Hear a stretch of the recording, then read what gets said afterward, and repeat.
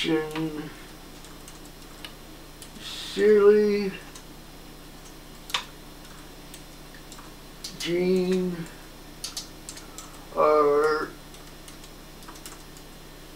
Rodgers.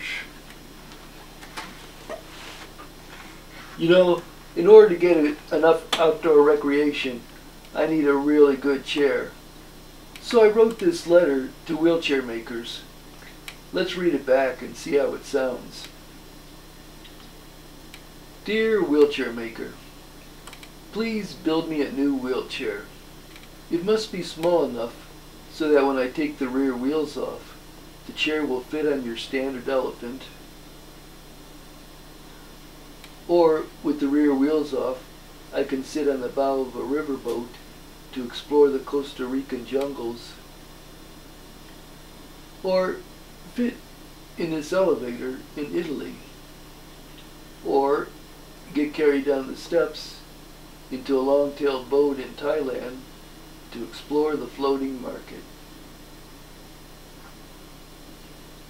When I'm scuba diving, I leave my chair in the boat. Sometimes I just ride back on the flying bridge of the boat.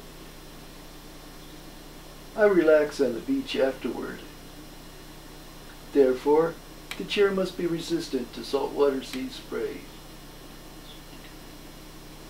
The chair must be resistant to extreme temperatures and high altitudes, so I can take it with me when I go skiing in the Rockies, trekking at Machu Picchu in the Peruvian Andes, or camping in the Himalayas with my Sherpa friends. It has to be easily disassembled, so I can put it in a doko on the back of a Sherpa. Sometimes my chair and I get carried separately, so I want to spot it easily. I'm thinking painting it Hummer yellow will help. The chair must be easy to take up or down steps. It must be easy to portage wherever I go. The chair must reflect my personality. It should be rugged, yet handsome. Oh, it has to be cool enough I can still have fun with the ladies. Please put an anti-theft device on my chair so no one takes it when I get out of it to go skydiving.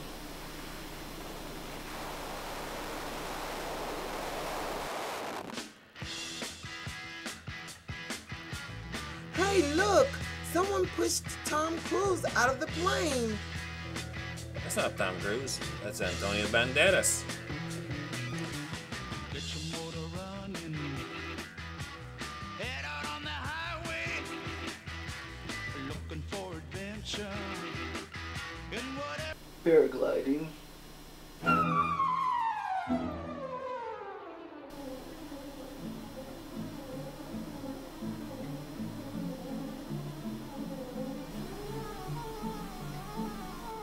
Parasailing, sailplaning, or bungee jumping.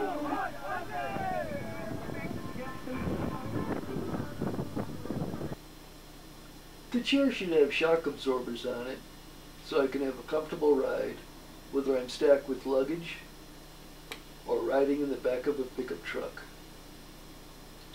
Oh, and make it impervious to the desert sands.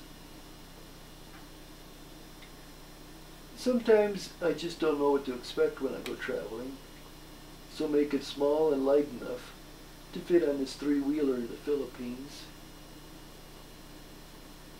on this stair machine in Japan, in this safari truck in South Africa, and on this footbridge in Costa Rica. When I sail on the tall ship Tenacious, I like to sit on the bowsprit. I also like to take my turn at the helm, and definitely don't want to flip backward when we hit the big waves. So I use these sea legs my brother and I invented to keep upright. Occasionally, I'll go to the crow's nest to get a better view. So I want a chair that's easy to haul. That goes double when I'm lifted out of one of these zodiacs. It would be both embarrassing and dangerous if my chair fell apart and I was dropped into the ocean. The chair must be strong enough it'll not fall apart when I check out the cliffs in Socorro, New Mexico,